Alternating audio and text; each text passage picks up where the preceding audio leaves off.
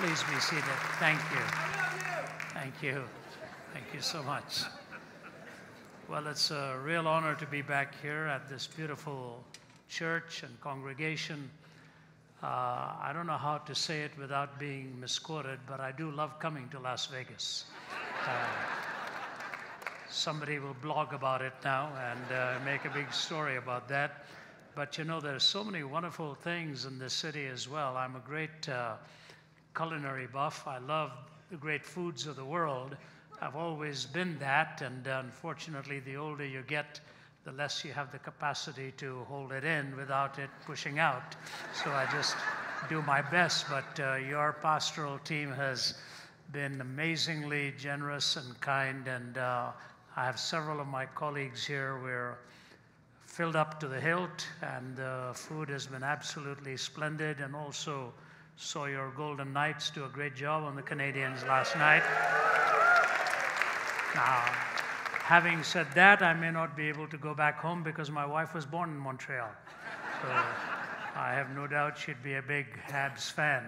But you know, a game's a game. You can enjoy it. If you watch a great player at any play, you just enjoy watching it. And I'm a lover of cricket and hockey. I lived in Toronto for 10 years, and it's been many, many years since I've been at a hockey rink. This is a beautiful one, and I don't often have the privilege of having my son with me, but Nathan is here with me as well, and we just enjoyed the game.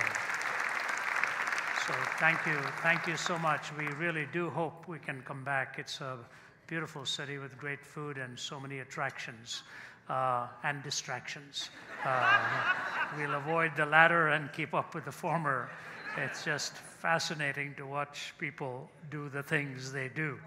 And just gives you more illustrations for life, you know, and you move on. But thank you, and Pastor Derek, I don't know where you're seated right now, sir, but thank you for your kind words, and Paul Gracie, leadership team, Rocky, and Sheila keeps us with all of her goodies, and we're truly blessed. Thank you for your kindness. We travel a lot. We're away from home a lot. I'm away from home over 200 days a year. And you know, when you can have this kind of warmth and fellowship and love and friendship, I'm closer to the finishing line than the starting line. And the sunset years, for next month I'll be turning 72. So it's not exactly in the peak of life. But when I look at Kay Arthur, I've still got a long way to go. So I'll be all right. I'll keep going. So may I propose to you March 3rd. Don't tell Kay I said that, you know. Isn't she amazing? Absolutely amazing. I don't know what her vitamins are, but I'm going to be taking a hold of them as well. But to plan that missions, you know, I was raised after I moved to Canada in a missionary church. I'm a missions-minded person. Our team, nearly 75, come from 15 countries. We love the languages of the world. We love the foods of the world. We love the peoples of the world. It was Augustine who said the world is like a book, and those who don't travel have only read one page. When you travel, you read a lot of pages and learn. And so missions has changed, remarkably changed. But if I were to ask you a question today and say, which is the fastest growing church in the world? Many of you may have the answer to that, but it was the most surprising answer a few years ago. Nobody ever dreamed of it. The fastest growing church in the world is in China. 25 years ago, nobody would have guessed it. The work that missionaries did over decades and decades and decades, the seed was sown, somebody else was planted, and today the Chinese people are among the most sending people in the world and the most generous people in the world. The first 30% of the funds given to build our Apologetics Institute in Atlanta came from Chinese Christians. So you sow, and then God gives the harvest. If I were to ask you which is the second fastest growing church in the world, I doubt even 10% would have the answer to that, because even I found that out just last month when I was visiting Egypt and Jordan and other countries. The second fastest growing church in the world is in Iran, primarily amongst the young. So this is the day of missions. Don't let anyone convince you that it's over. There's a different focus, a different approach, a different umbrella, a different way you even get into the country. But get a missionary burden in your heart. For God so loved the world that he sent. As my Father has sent me, even so send I you. Between sending and praying and giving, we will accomplish the dream that Kay was talking about of getting the word to the whole world. Set that day aside on March the 3rd. Bring your friends, but most importantly, bring your heart and will, and ask God to speak to you. Wonderful things can happen in your own life. I also want to encourage you to be back tonight to listen to my colleague Abdu. He's one of the finest expositors of the world. He is Lebanese born, raised in a Muslim home, came to know Christ. We team up together many, many times. Tonight he's going to deal with the thorniest of all questions on God and the problem of evil, God and the problem of pain, God and the problem of suffering. Your city has witnessed that some months ago. Florida just witnessed it. But pain goes beyond the immediate of a violent act. Pain can become a perpetual companion in your own heart, because someone has said virtue in distress and vice in triumph makes atheists of mankind. So bring your questions, and I'm positive Abdul will have a response for you that will minister to your heart and your mind. Many of you in 27 groups are involved in the Everyday Question series, which your church has invested in so much. My colleagues are involved in answering those questions. There are really 4 questions that form your worldview: origin, meaning, morality, and destiny. All the other subsets of questions come from these 4. If you're not part of those groups, enroll. This is not to make you a mass evangelist. It is to make you a focused evangelist. Your neighbors, your friends, your family who ask you pointed questions. And you know what's the best thing that'll happen? Your own questions will be answered. We all have them. We all struggle with them. Moses had them. Jeremiah had them. Habakkuk had them. Paul struggled with it. And so everyday questions for everyday people, because all new news is old news happening to new people. All new news is old news happening to new people, which is what Malcolm Muggeridge said. So please enroll in that, and you will be better equipped, and always be prepared to give an answer and the reason for the hope that is within you. That's what the Lord asks of you and me. I wanted to say all those preliminaries, not because they are merely preliminaries, but they lie at the heart of what life is all about in a church, and ministering to you and preparing you. Today I want to talk to you a little bit in the minutes that remain of how do we do apologetics in this critical 21st century.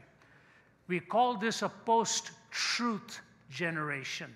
Imagine that, post-truth. What it's intended to say is that truth is no longer a legitimate category in the minds of people. I define it as no matter what a person posts is taken to be the truth. That's really what has happened in our time. And millions of dollars are being spent right now, even as I'm speaking to you, to bring together a consortium of European thinkers to ask the question, what does post-truth really mean? And does it truly imply that this generation no longer believes there is such a thing as the truth? But as they're fine-tuning that research, do you know what they're concluding?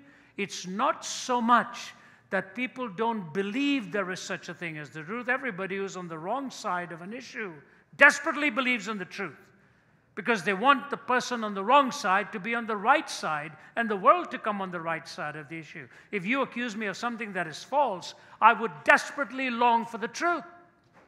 So whenever wrong is involved, there's somebody who is right and somebody who is wrong, and the person who is wronged by someone else desperately longs for the truth. So what it is they're concluding is this: it's not so much that people no longer believe there is such a thing as the truth, but people don't really know where to go for it. They're blogging from every different direction, advertisements and messages and seductions and reductions and accusations and court cases and investigations and special prosecutors. All of these people are being involved, and everybody has an opinion, so that we are bombarded on every side and we don't know where to go for the truth. But the most important question in life boils down to this: why am I here in the first place? What is life really about? It doesn't matter how wealthy you are, or how successful you are, or how happy you may be with many, many things. You still have to ask the question, why am I here in the first place? Is my life really going to come to an end after my 70 years and 10? Is the lowering of that body into the ground truly a final goodbye? Or is it a transition to the arena from the keyhole of which you understand all of reality? Is that what we ultimately need, to see the whole art gallery and see through the keyhole what it is that life really is all about? So what is apologetics? Apologetics comes from the Greek word apologia, which literally means to give an answer to. The word logic is already in there. To give an answer to. And Peter says, to anyone who asks of you the reason for the hope that is within you, and to do that with gentleness and respect. So the point is, you do not deface the questioner. You affirm the question and respect the questioner and clear away the bushes that stand between the questioner and the answers so that they can take a direct look at the cross. That is the task of apologetics, to clear the obstacles so that people will take a direct look at the person of Christ. And I always add one more sliver that is important to that. It's not only giving an answer, but it's making truth claims clear. You have to be clear in what it is you're saying. At the day of Pentecost, when God was in many ways so visible, people were still confused. They were confused.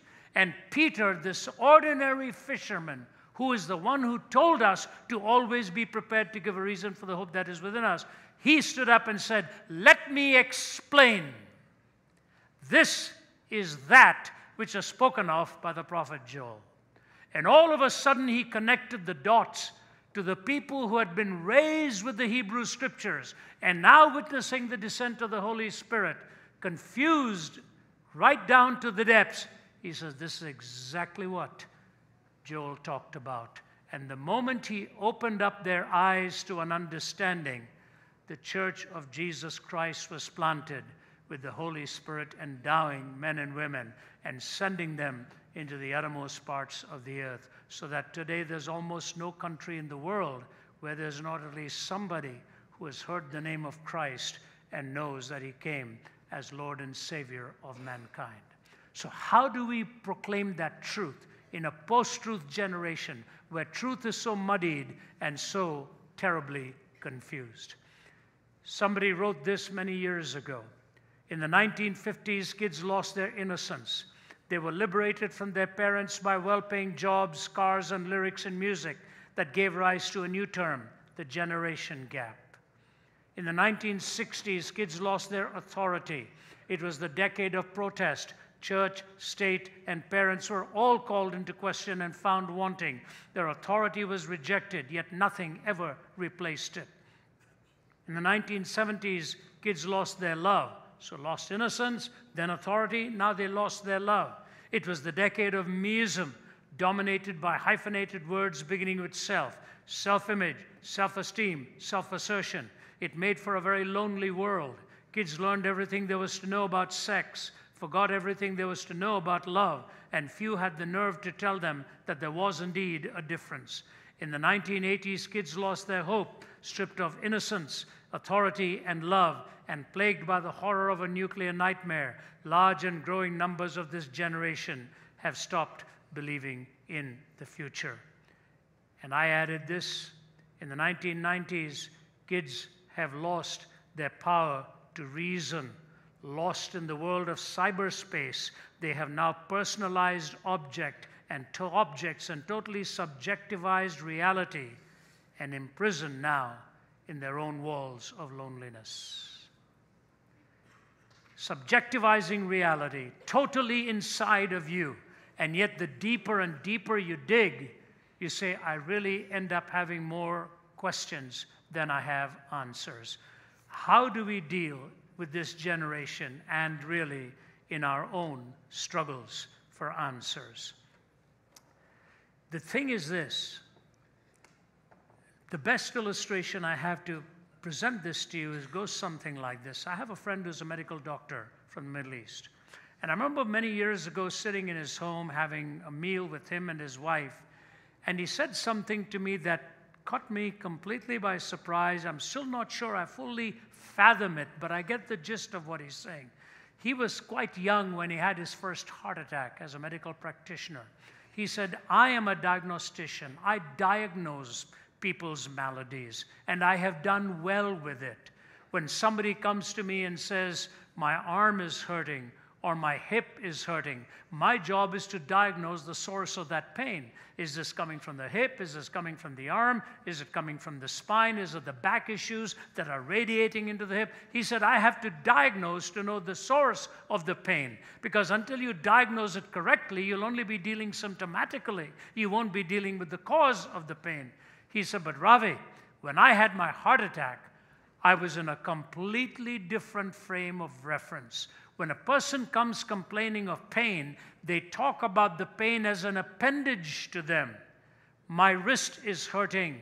My knee is hurting. My hip is hurting. I'm in pain in these areas. He said, when I was in the midst of a heart attack, in the throes of it, he said, I was struggling just to stretch my chest capacity to accommodate the pain. And the only way I can describe it to you, he said, is I was not feeling pain, I was in the pain. He said the organ intended to generate life was generating pain. It was not part of me that was hurting. It was my whole being that was in pain, because the organ that pumps out the blood and life was in trauma and getting damaged. He said, that's all I can say to you as a doctor. I was in the pain. I'm not sure I fully grasp it, but I think I get a general idea of what he is saying. But here's what I want to say to you. When we talk of this postmodern, post-truth, skeptical, cynical culture, it is not an appendage to what we have. We are in it. We are trapped by it. We are forced to think like it. And because we are so immersed in this culture, we latch on to approaches and ideas that sometimes we don't realize we have even made the gospel to become a part of the problem, when we have compromised the essence of the gospel in order to accommodate the means that we think are appropriate to disseminate them. The substance of it is lost, and the form of it has so morphed that sometimes we can't tell the difference between a commercial that's advertising for the personal seller's gain or that which is being presented for the consumer's gain. The gospel cost our Lord everything. And you see, if we don't understand this, we won't understand the gospel.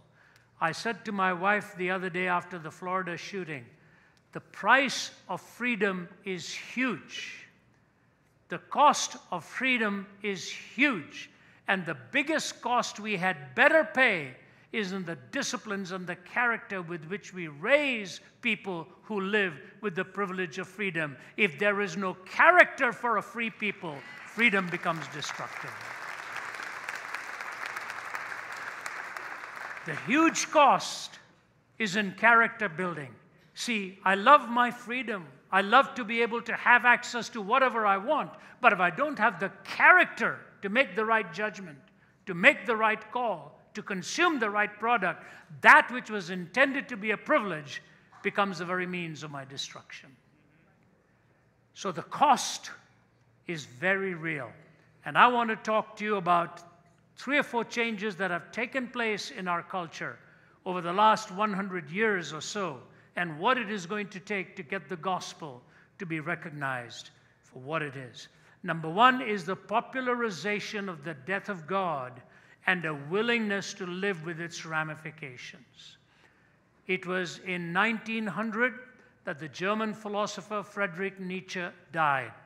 He was born in 1844, died in 1900 at the age of 56. His father was a pastor. Both of his grandfathers were pastors. Nietzsche repudiated belief in God. And he pointed once to a piano and said that had more of a soul than actually he did. It is a fact that is known from his biography that he had lived a somewhat promiscuous life. How much people don't know, but he'd contracted a pretty severe case of venereal disease. In the last 13 years of his life, he was sort of struggling in moments of sanity and insanity, clarity and confusion. Whether the one played into the other is a debate among scholars, but we do know what actually took his life ultimately, that he was gone fairly young.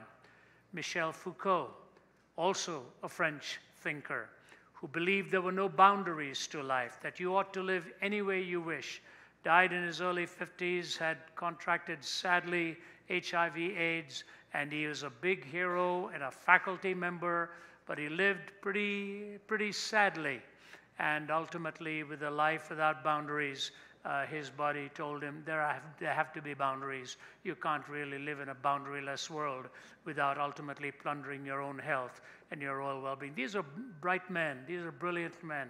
And you often wonder what a different life it could have been if they had monitored their own disciplines and given the world some beautiful novels and beautiful stories and beautiful lectures for us to learn from them.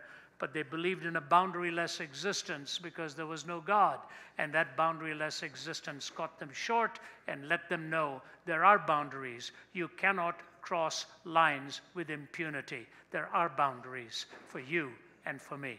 But with atheism, we've come to the conclusion that ultimately you are the definer of your own values. You are the definer of right and wrong. It is impossible in a city like this, with all the wonderful bright lights and all the privileges, not to walk past the tables and see how people can squander so much in such few minutes and literally burn that which has been entrusted to them. While there are millions all over the world with that same burning of the money, had it been invested in some young life, who knows? You could produce another doctor, you could produce another minister, you could produce another benevolent person. But here we are so trapped in the immediate that we lose the value of that by which we have defined our value. It's critical for you, especially young people, to understand there are moral absolutes. There is a right. There is a wrong. There is a point of reference for why you and I ought to live the way we were designed to live. If you take a car and use it as a weapon, you are not using the car for the purpose for which it was built and so wonderfully put together. If you use your life for a purpose for which you were not designed, you also will self-destruct and take many along in the path with you. There is an absolute, there is a right, there is a wrong. It was Alexander Solzhenitsyn who wrote thousands and thousands of pages. When he made the comment, made it so astutely, he said, I always remember as a young lad in Russia, living in my home with my family and my grandparents, and at night in the darkness of a home, they'd be sitting around a table talking, and night after night it would be my grandfather who would talk to us and talk to the family about how grim the reality had become. And it would always end the night the same way, with my grandfather getting up from the table and making this comment. Do you know why all this is happening to us? He would say. Do you know why all this is happening to us? It's because we have forgotten God. We have forgotten God. When you forget the source of your life and breath and health and strength and the moral reasoning that He has given to you and the conscience that He has placed before you, it is a critical thing to understand that it is for a purpose that God gives us a conscience. It is for a purpose that He brings us to hear messages. It is for a purpose He's given us this word, and Thy word is truth, and the scriptures cannot be broken. When you break the word of God, you don't really break the word of God. You break yourself and prove the word of God to be true.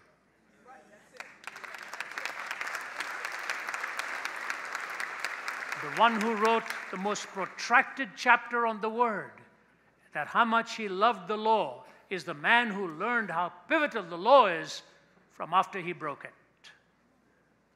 When you see David's writing, how I delight in the law, how the law of the Lord is perfect, converting the soul, and it's sweeter than the honey is from the honeycomb. He learned that the hard way after he had crossed certain boundaries. And so I say to you, the willingness to live with the ramifications of a non-theistic or an atheistic framework are huge. We are living in a deadly world of death and destruction, and the weapons, as they pile up, are put in oftentimes into the hands of people who have no moral boundaries or somehow have lost the capacity to even think clearly. Ladies and gentlemen, those who believe there isn't a God will ultimately get everyone around them to be paying the price as well. It's a costly thing, and what Nietzsche ended up doing was a huge blunder. The popularization of the death of God and a willingness to live with its ramifications.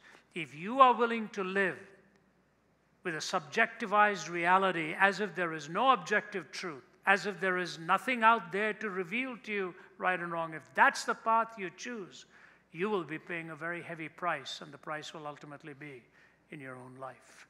But there's a second change that took place in the last century. It was the gathering storm of religious pluralism and the disorientation of Western culture. The gathering storm of religious pluralism and the disorientation of Western culture. I got a letter from a Chinese businessman. I don't agree with this conclusion, but what he said had a reason for its saying.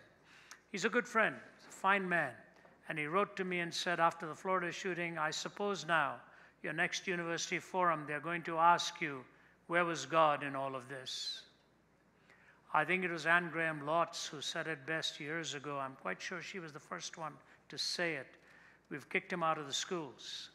We've kicked him out of politics. We've kicked him out of ethics.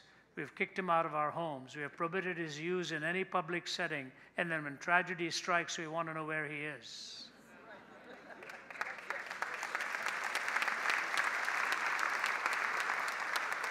Fascinating repercussions, isn't it? But this Chinese businessman gentleman said in his letter, and I'm telling you, I didn't agree with this conclusion. He said, America's finished. He said, there's no future for America. They will no longer be playing that role. He may be missing one thing. God is a God of transformation, change, and God of hope. I hope you don't believe that. And as I'm preparing my response to him, I want to say, I sincerely hope you don't believe that. Because when you look at what happened in Rome, as Rome was dying, you see all of a sudden the sun shining in the darkness of those hours when Rome had fallen 400. But all of a sudden the gospel had taken place because of the work of the Apostle Paul. I'm reading a book now on the biography of Martin Luther. It was in the dark days where the church was so messed up and so confused, and how Luther got the scriptures printed in their native tongue and changed. Yes, we may go through swings, we may go through cycles, but I have the hope, because of churches like this, because of the kind of leadership you have, because of voices that you're going to hear of men like Abdul Murray and all later today and tonight, that there's going to be hope. God can take one person and change history. God can take one person and change history. And the more the world moves into darkness, the more you don't have to remind them how dark it is.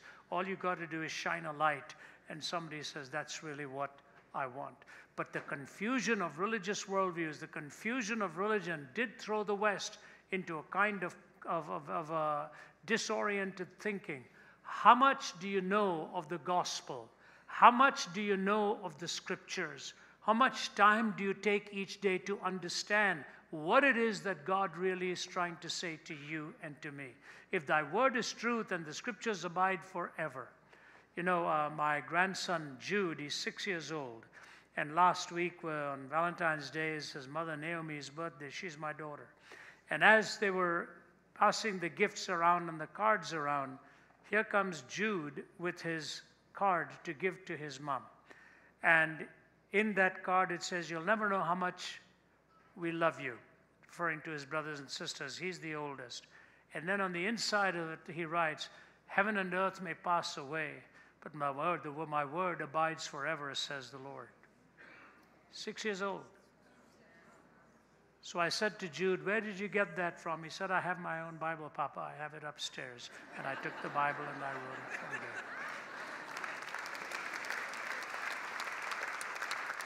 My son was sitting around the table for that conversation.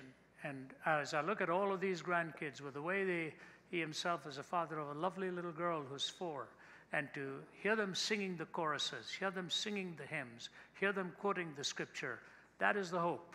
That is the hope for the future. Read the word, understand the word, know the difference. Know the difference. There is a unique difference. Can I give you just one line of difference that you will not find in any other worldview? Any other worldview of any religious stripe whatsoever. The gospel is the only message in the world that tells you you cannot pay for all the wrongs that are there in your life. That it is a gift. Salvation is a gift. The Word of God is a gift. Grace is a gift. This is exactly what turned Luther's life around. Luther was not a bad priest, he was a good priest, but he was haunted by the fact that he had never ever freed himself from the burden of all of his hidden sins. His father confessor would tell him, go back and get some sleep. I need some sleep. Wake up in the morning. Don't keep on coming back and forth. One more thing that I forgot. One more thing that I forgot. One more thing that I forgot. He always was haunted by the reality of sin till the book of Romans turned his life around. The book of Romans turned the life of Augustine around. It turned the life of Wesley around. Turned the life of Luther around. Probably the greatest treatise on the justification by faith. Faith is a gift. Grace is a gift. Salvation is a gift. You cannot earn it. This is unbelievably so. Understand it. Thirdly, it is the power to inform through the visual. We are now learning through the eyes rather than learning through thinking and reflecting. If you see a 30-second clip of some situation, you think you have all of the news on that. And the news thrives on the camera. Years ago, Malcolm Muggeridge, the great English journalist, was attending an execution in Biafra. He was watching a group of political prisoners about to be executed. And the firing squad was ready to go. It's a true story. He tells it in his book. I think it's Christ in the Media. The political prisoners are lined up. The executioners are ready. They take and they hear ready, aim, and a scream stops them. Stop! My battery is dead. It was a television cameraman. And they stopped the execution. And Muggeridge made the comment, some future generation will ask the question, wherein lay the greatest barbarism? On the part of the political demagogues, on the part of the executioners. He said, some wise person will plump for the cameras. He was a media man, and he realized how the visual can so easily distort reality. We are given frames when truth is framed in a way almost to become a falsehood. You see, truth is primarily the property of propositions, statements. I'm not at all demeaning. I think the camera is a wonderful thing. My wife and I were recently in the Caribbean. I remember standing one night and taking the picture of a sunset in Grenada. It was absolutely splendid. And I thought of what G.K. Chesterton once said, because I think it was Oscar Wilde who said, we don't appreciate sunsets because we don't have to pay for them. And G.K. Chesterton said Oscar Wilde was wrong. You can't pay for sunsets by not living like Oscar Wilde, he said. He said, the beauty is this, you can be in awe of a sunset, but the sun will never return the compliment. The sun will never be in awe of you. Why? because you and I are made in the image of God. We have the power to reason, the power to think. And unfortunately today, pictures are taking away from us. The picture has a value to support a thought, but if you make the picture the ultimate thought, you will miss the context, and any text devoid of a context will become a pretext. You will use it for all of the wrong reasons. I say to you that the eyes are very critical to viewing reality, but the Bible says if the light within you becomes darkness, how great is the darkness indeed? The eye is the lamp of the body. Make sure that lamp is lit through God's word. That's how you do it. And so you take the changes that atheism has brought, a willingness to live with it, the confusion of worldviews, and watching through the eye gate without the context of thinking and knowledge. What are the answers? I give you 3 very quick responses. Number 1, the question is this: how do you really reach a generation that listens with its eyes and thinks with its feelings? Okay? How do you reach a generation that listens with its eyes and thinks with its feelings? Here are my 3 responses. Number 1, the gospel is not going to have to be just heard, it is going to have to be seen. People will have to see the gospel. They will have to watch the gospel. They will have to see the gospel at work. And so if your light doesn't shine before human beings so that they don't see your good works, they will not really glorify your Father who is in heaven. You have to be one in whom the gospel is seen, not just heard.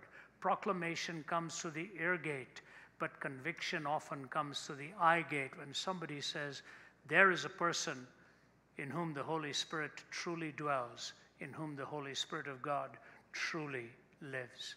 I remember once, some years ago, my wife and I were at church, and there was a pastor. I don't even know if I've ever used this illustration, just came into my mind.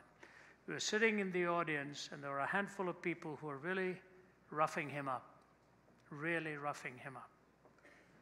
It was a sad thing to watch happening. And the man just sat on the chair and listened to it all, and he never said a word, except the tears started rolling down his face, and he was wiping those tears away. And I just watched all the vitriol and all that was going on, and I said, I don't know what is and what isn't, but I'm looking at a man who is displaying such grace and such courtesy and such gentleness. That's why at a point even Jesus never answered Pilate, because to give truth to him who loves it not is to give them only more multiplied reasons for misinterpretation.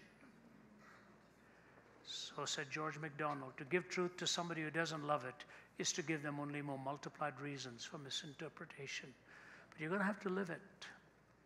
If the accusation is true, then you have to face it. But if the accusation is false, you have to learn how, in a Christ-like way, to respond and live it. If the critic of the church says we don't really care for the needy of the world, then take it to heart and ask yourself, is that a true criticism of you as a person, that you don't really care for the needy of the world, or that you don't really listen, or you don't really read your word, that you don't practice it? Whatever the accusation is, take it to heart and say, is this true? If it's true, learn how to correct it, deal with it, so that they will see your good works and glorify Father who is in heaven. You know, my wife, she's a bigger reader than I am. For every book that I've read, I think she's read 10 or 20, and I'm not exaggerating. That's why she's very easy to take on a vacation, you know. She just reads. I said to her recently, I don't know why you go on a vacation, because whether you're in Atlanta at home or whether you're in Grenada, you're doing the same thing. You're reading. It's just that every now and then you may hear a different sound outside the window, but you're reading. She's bright, very, very bright. She said, what would you like to do? I'll do it.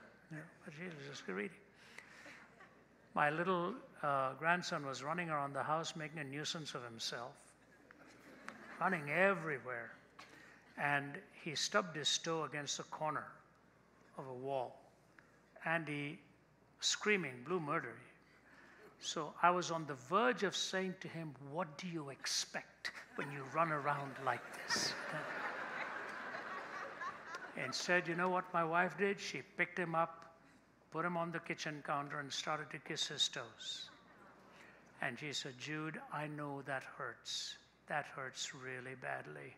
But the good news is the pain will go away.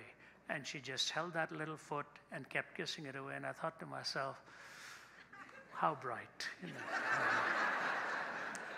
Do you think it would have done him any good for me to say that's what you get from running around the house? You know? What good did it do for his grandmother to kiss those toes? For him to know she really loved him. That's why when he phones, most of the time he phones her. You know, talks to her. I'll tell you what, we have to learn how this generation feels.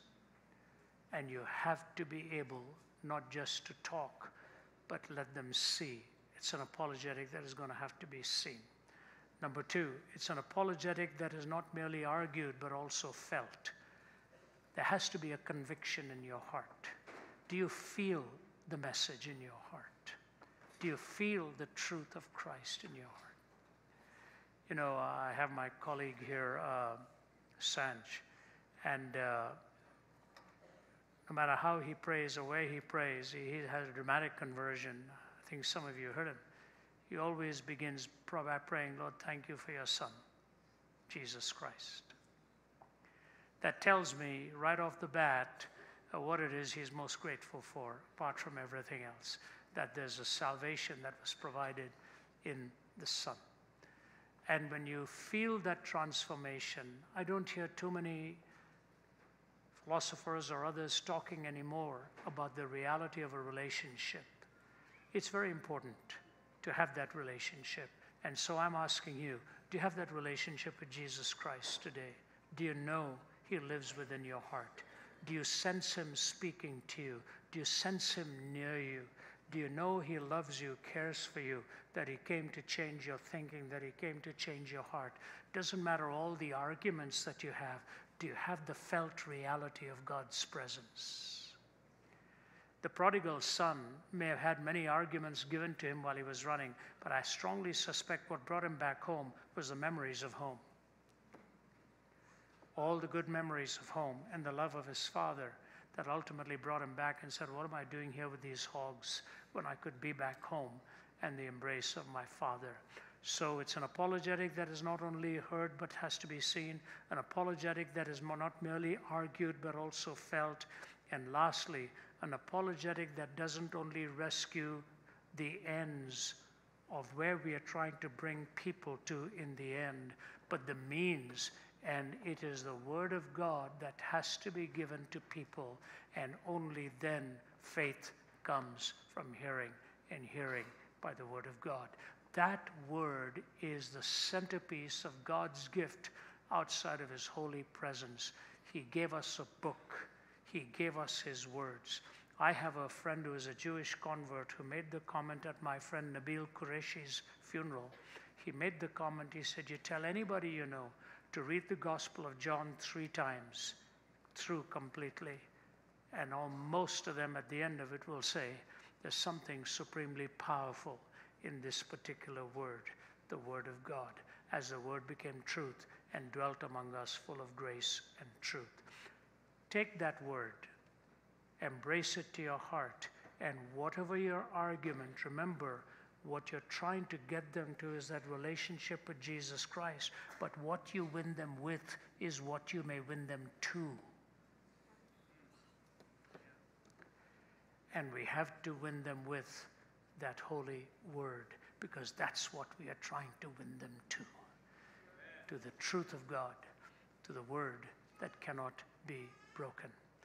So as I close with an illustration. You may be familiar with it. You know, they say old age is when no matter what anybody says, it reminds you of something else. No matter what anyone said, it reminds me of something else. You know. Years ago, 1939, I wasn't around then, but the world was on the brink of that disastrous war.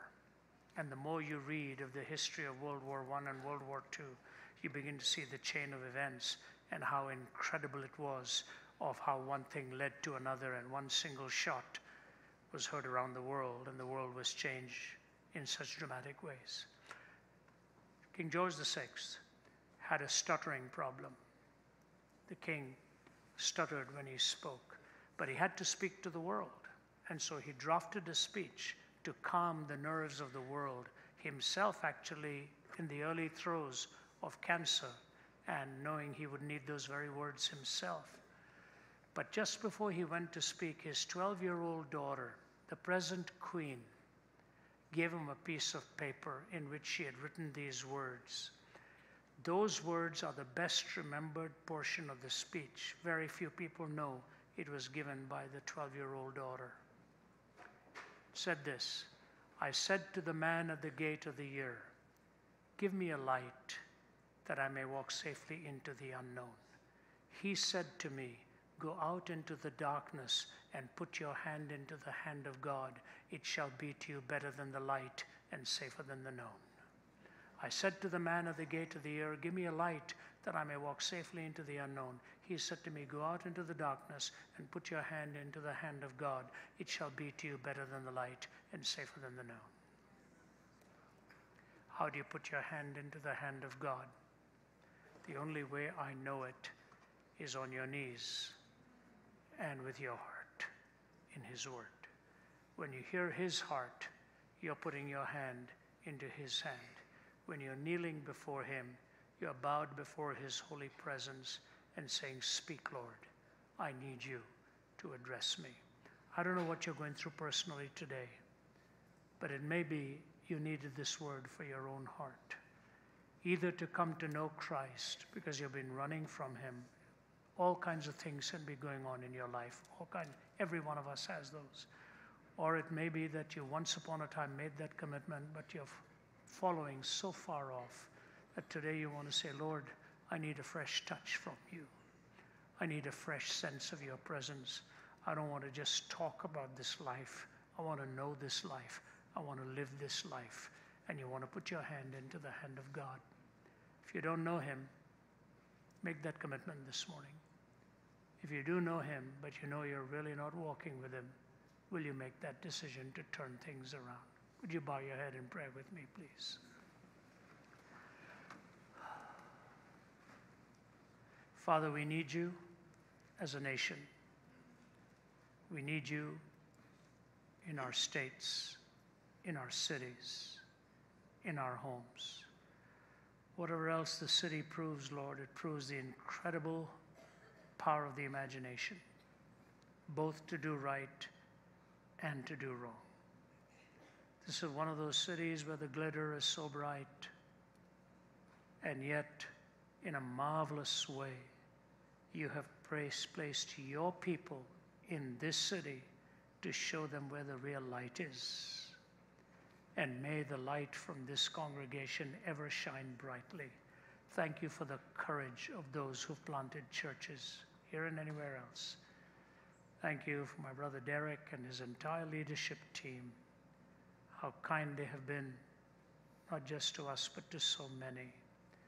Minister to them, Lord, this day to refresh their own hearts. We have a need of a fresh touch from you in our homes, in our lives. And Lord, speak to this congregation right now to bring conviction of those who need to turn to you.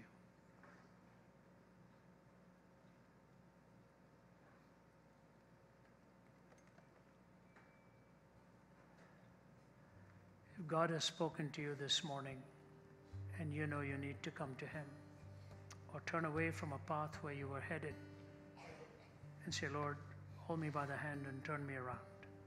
I want your life.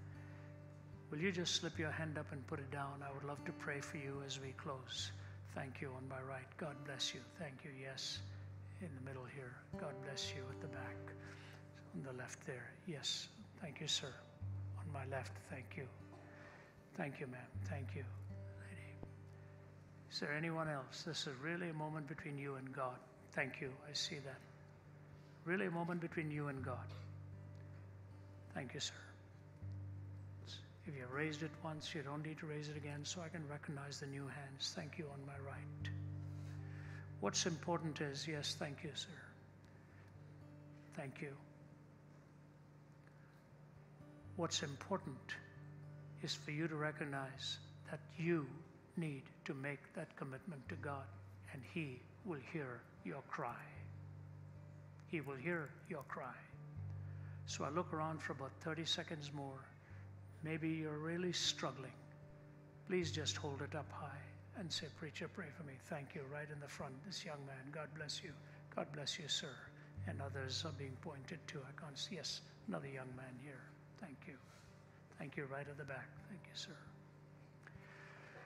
Lord, you've told us in your word, "Them that acknowledge me before people, I also will acknowledge before my Father."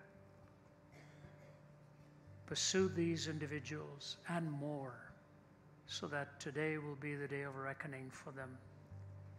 And this day will not end without them being on their knees and saying, "It's a new beginning, Lord, with your strength and your voice and your grace."